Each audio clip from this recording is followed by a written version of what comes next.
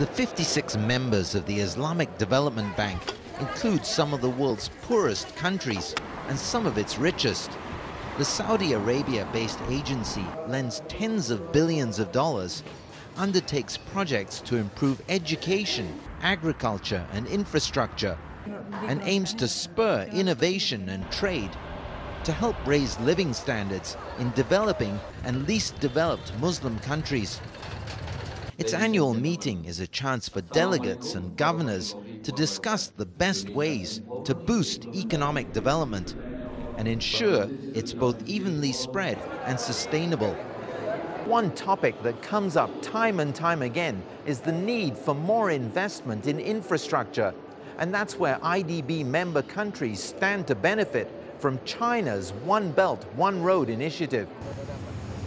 The plan to improve sea, road and rail links from China across Eurasia takes in several IDB member states, including Malaysia, Bangladesh, Pakistan and the Central Asian republics. Initial signs are that our member countries are quite excited and will be partner in this.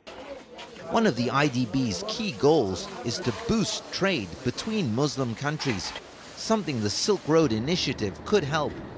This particular initiative obviously helps connecting member countries, especially Central Asia and other countries that are hosts for major reserves of energy, raw material, food. So in terms of food security, in terms of enhancement of local economies, and energy sustainability, I think that will be very key. Others at the IDB meeting share that view. Projects will be implemented if the countries want them, and connectivity is such an important thing, and many of these countries along the route are also landlocked. So I think this is very timely, this project. It will be timely indeed if the discussions at the IDB meetings and initiatives like One Belt, One Road can be converted into tangible actions that improve people's lives. Ryan Meltzer, CCTV, Jakarta.